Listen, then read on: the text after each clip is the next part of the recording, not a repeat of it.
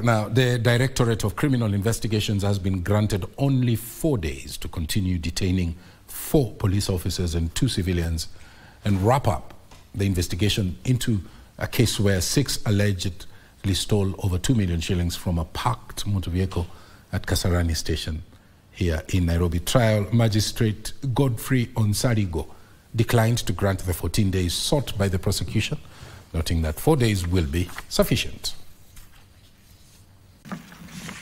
After spending the weekend in custody, Trial Magistrate Geoffrey Onsarigo on Monday ruled that the 4 police officers and 2 civilians will remain in police custody for a period of 4 days.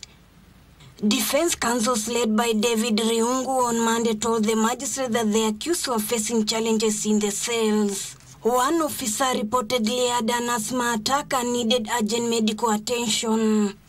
We plead with this court to issue an order for him to attend his clinic at Kenyatta National Hospital for chest review to assess to what extent that he suffered. However, the application to have their mobile phones and a motor vehicle release was declined by the court. The suspects will be produced in court on Friday to confirm the progress of the investigation. Anthony Mwenda is escorted to Kenyatta National Hospital for medical attention, and since the motor vehicles and the mobile phones are part of the investigations, the application is rejected at this point. And a convict, Anthony Kariuki, has been sentenced to 2 years in prison or a fine of 50,000 shillings for each of the 4 counts he was found guilty of. Kariuki, who will serve the sentences concurrently, was found guilty of illegal refilling of liquefied gas cylinders, trading and dealing with gas cylinders belonging to another licensee, supplying the cylinders to the market without a seal, and transporting the cylinders without a valid license.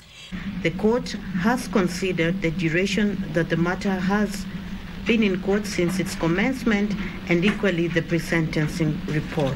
You have a right of appeal 14 days from today.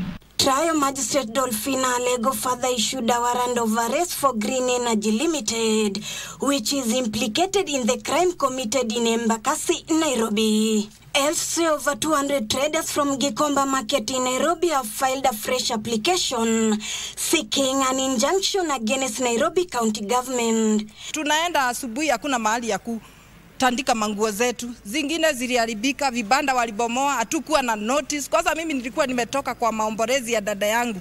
The land that will remain bare, wanaipangia kazi gani? Na ndio sababu tunasema hatupingi project yao, lakini shamba yetu iko mbali sana na project yao. In the petition, the traders cite the demolition have caused them big losses in their businesses, and their children have been chased away from school due to lack of school fees. Ruth Wamboi for Prime Edition.